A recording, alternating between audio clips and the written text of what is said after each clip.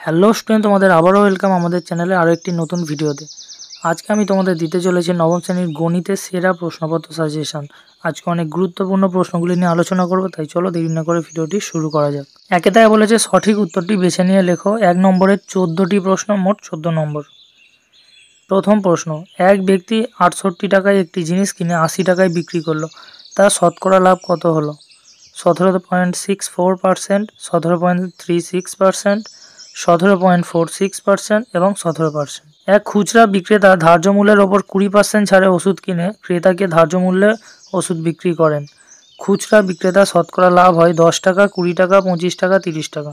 -32^4/5 এর সরলতম মান হলো 4, 16, 8, 32। যদি x/y প্লাস y/x মাইনাস 1 = 0 হয়, তবে x³ প্লাস y³ এর মান কী হবে? x, y, 1, 0। নিম্নলিখিত প্রশ্নগুলির কোনটি সমাধান? 1,1 2x plus 3y = 0, 6x plus 2y = 9, 3x plus 2y = 5, 4x plus 6y = 8। log 2 base 3 = p হলে log 8 base 27 হবে 1/p, p 2p 3p। x³ - 7x - 6 বহুপদী সংখ্যামালার একটি উৎপাদক হবে x plus 1, x minus 1, x minus 2, x plus 2। ABCD বর্গক্ষেত্রের ক্ষেত্রফল = p বর্গ একক এবং ABEF রম্বসের ক্ষেত্রের ক্ষেত্রফল = q বর্গ একক হলে p = q, p greater than q, p less than q কোনোটিই নয়। একটি ত্রিভুজের তিনটি বাহুর দৈর্ঘ্য 15 সেমি, 20 সেমি এবং 25 সেমি হলে ত্রিভুজটির পরিবৃত্তের ব্যাসার্ধ হবে 12.5 সেমি, 10 সেমি, 7.5 সেমি কোনোটিই নয়। 0, 0, 4, -3, x, y বিন্দু তিনটি সমরেখ হলে x = 8, y = 6, x = 8, y = -6, x = 4, y = -6, x = -8, y = -6।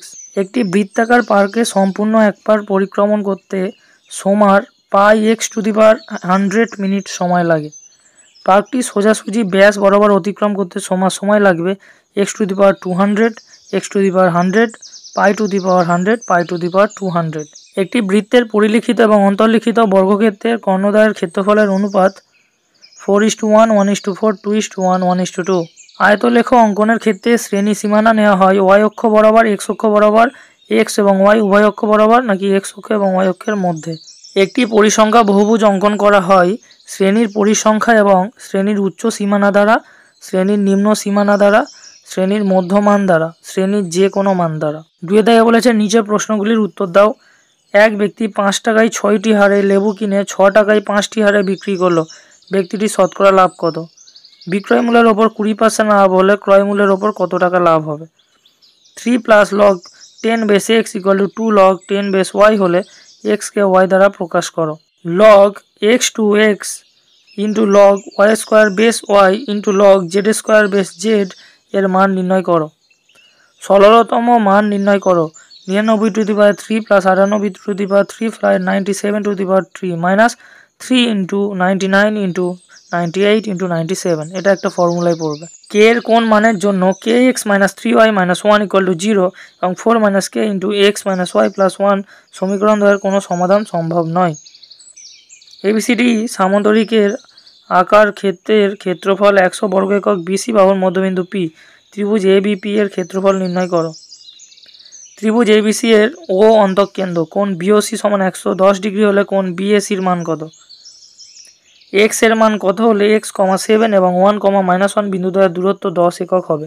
একটি সমবাহু ত্রিভুজের পরিলিখিত এবং অন্তর্লিখিত বৃত্তাকার ক্ষেত্রের ক্ষেত্রফলের অনুপাত কত? হিসাব করি।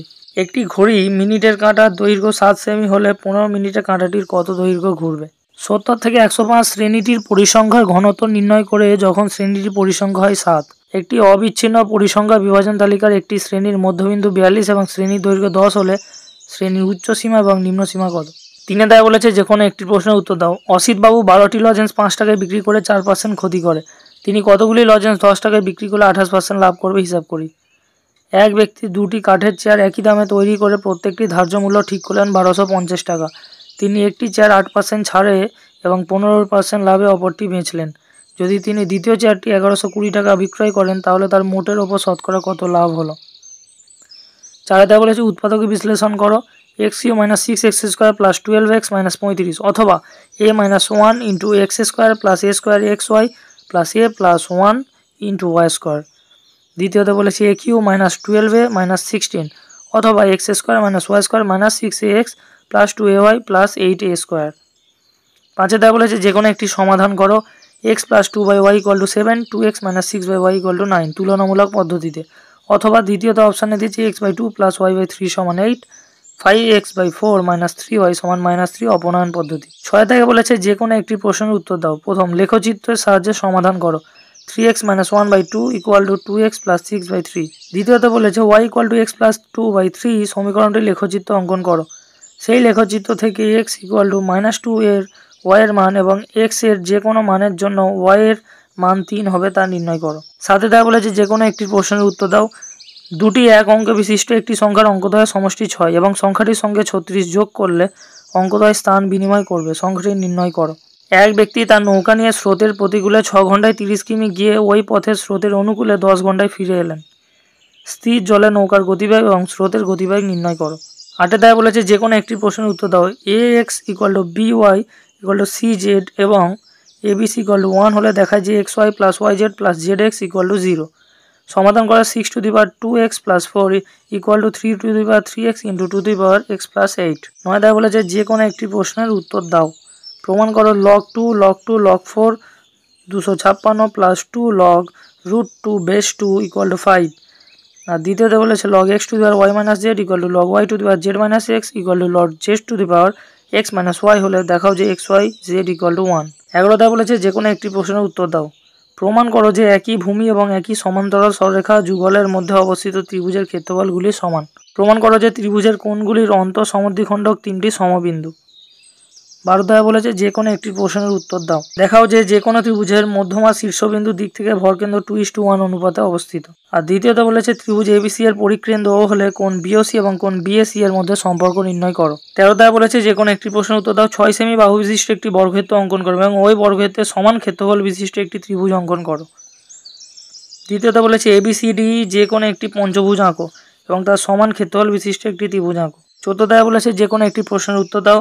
3, 2, 6, 3x - y এবং 6, 5 বিন্দুগুলি পরস্পর যুক্ত করলে একটি সামান্তরিক তৈরি হয়।